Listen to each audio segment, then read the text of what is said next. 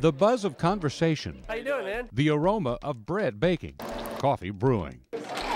The cheerful chime of cash registers ringing. Not the first things you think of when someone mentions Detroit.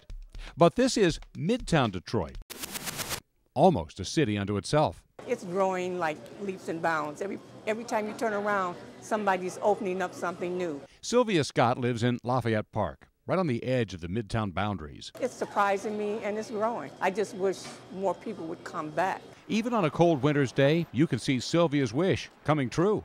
People are coming back, at least here to Midtown. I think it's an exciting time for this neighborhood because it's sort of the convergence of a lot of different types of activity. Susan Mosey is kind of the engine that powers the remarkable renaissance of Midtown Detroit. We're bringing a lot more residential housing to the neighborhood of all types, for all income levels. We're also bringing in a lot of new businesses, both small and local, and others that are national retailers.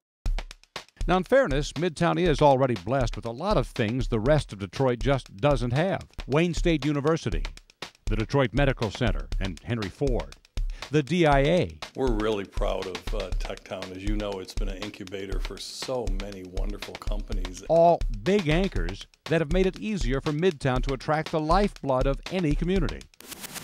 People. I love the fact that we now see people walking dogs, we see people with bike riding, we see people walking, and that creates a need for restaurants, it creates a need for bars, it creates a need for retail, and all of a sudden, you've got a great place to live. Well, it's great to have big anchors in a neighborhood like Wayne State and the Medical Center. What you really need in neighborhoods like this are people who care.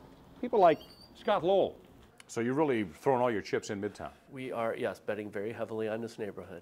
Scott and his wife own the Traffic Jam and Snug restaurant on Canfield, just off Woodward. It's an eclectic, sprawling establishment that has grown from just a restaurant Cheese press for our hard cheeses to include its own bakery, brewery, cheese factory, even a dairy.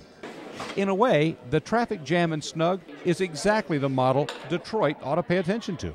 So it's really just like that, just taking root, just letting the good stuff take root and grow it out. And then it goes a block farther. It goes a block farther. I mean, here, 20, 30 years ago, Canfield was kind of the outpost. And now it's a block farther south, and it's meeting stuff coming up from the north.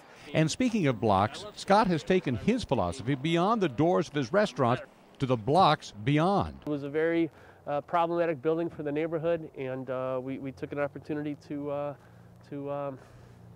make it viable. The Lowells are buying the old run-down buildings and former crack houses in the neighborhood and turning them into apartments and businesses. A lot of places, a lot of people might just stop at their door, so I can't control what's going on in my corner. That's somebody else's problem. No, we very much kind of keep an eye on our corner and make sure that it's a place where our customers and our residents and our tenants and our kids feel comfortable.